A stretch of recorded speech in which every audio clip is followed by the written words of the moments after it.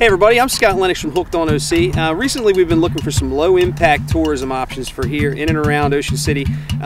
Basically it's environmentally conscious tourism options that you have, like riding your bike on Assateague Island, walking the boardwalk and things like that. We have found an absolutely outstanding low-impact tourism option.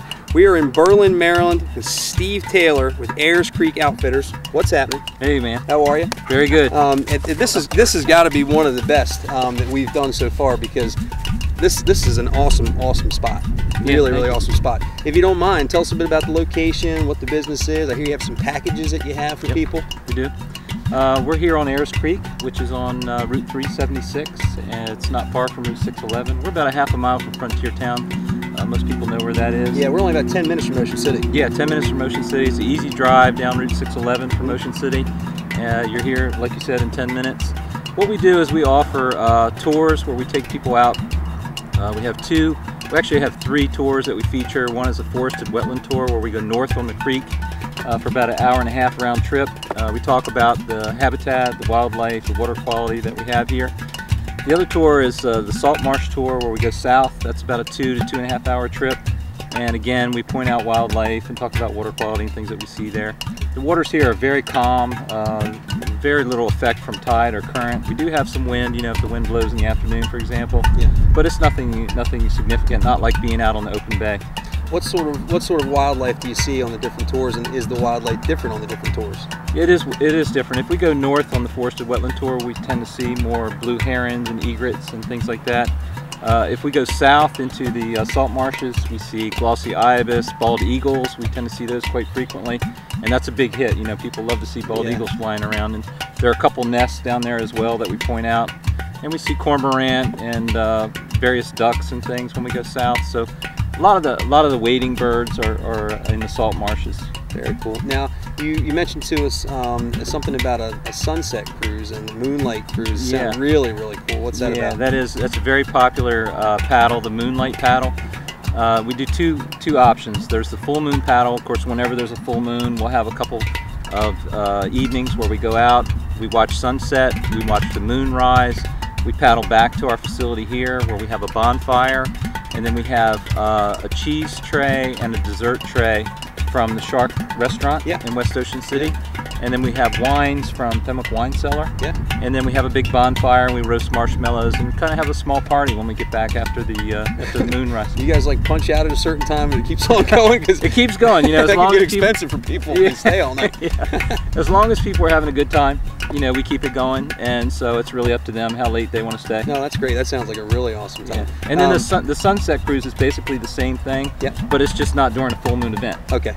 Sunset, and then you get back and you're done. Right. Okay. Yeah. I think I'd probably rather go for the moonlight cruise. The moon is a lot of fun. Very popular. Pretty cool. Yeah. What cruise are we going to be going on today? Which tour are we taking today? We're going north on the forested wetland tour. Okay. The forested wetland tour is a little bit different than the salt marsh tour because the creek gets more narrow and more shallow. The forest approaches the creek, and so you see a lot more terrestrial wildlife or wildlife that live in the woods. We might see white-tailed deer crossing the creek. We might see some wood ducks. We'll probably see some blue heron, egret, various birds like that. Wow, that's pretty cool. What kind of equipment do you have? What sort of equipment? Like what kayaks are we going? You have singles, tandems, that sort of thing? Yep, we have tandem kayaks and we have single kayaks. The tandem, that's Magnum's dog. See dogs once in a while. Yeah, the dogs run around here too. The tandem kayaks, of course, hold 2 people, and they're about 13.5 feet long. We recommend the tandems if you're with someone that might get tired, like a small child, for example, and that way you have the capacity for 2 people, but can handle one person can handle the load if need be. Gotcha. And then we have a 12-foot kayak and a 10-foot kayak. The 10-foot kayaks are a little bit more maneuverable. We tend to put lighter weight people in those, and so it's just really it's preference on the 10 or 12-foot kayaks. Great. I heard you guys, when we got here just a little while ago, you said you had the red hat ladies out this morning. I know that they tend to be more of the retired, let's say retired type women. Yeah, they're so more it sounds mature. Like you go anywhere from little kids all the way up to... Absolutely. The youngest, we leave it up to the parents. You know, if the parents are comfortable with the small child in the boat, you know, we leave the age up to them.